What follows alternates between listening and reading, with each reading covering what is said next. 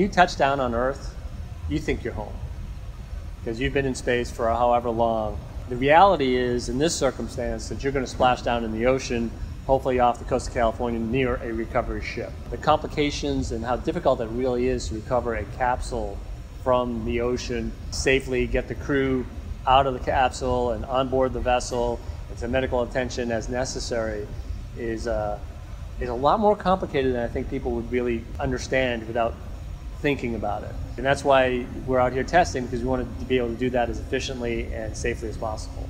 The Apollo astronauts, they would get out, divers come in, they'd get the rafts inflated around it, they'd bring in a helicopter, the helicopter take the crew away, another helicopter come and take the capsule out. This capsule is significantly heavier. It's 20,000 pounds minimum, 30,000 is what they have to plan for. If you throw in a factor of safety, there's no helicopter in the world that's going to pick up that capsule. It's built to take 4 people to Mars, so it's not like it's a tiny thing. So it's significantly different, and the mission is significantly different than Apollo. You know, the longest mission there was like 16 days or something, whereas we're talking years.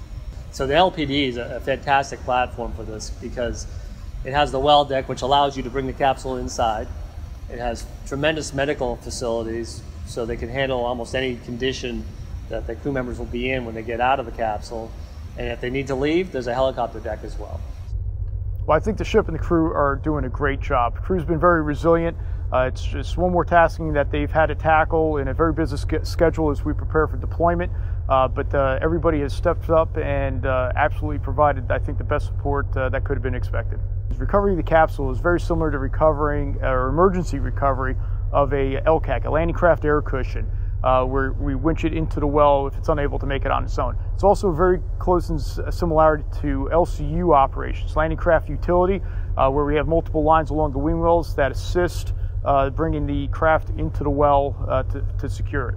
Well, I think with all the training and planning that's been involved, it's going about as expected. The weather's been very cooperative, and the weather's probably the single biggest component that can make the recovery of the capsule a more challenging evolution.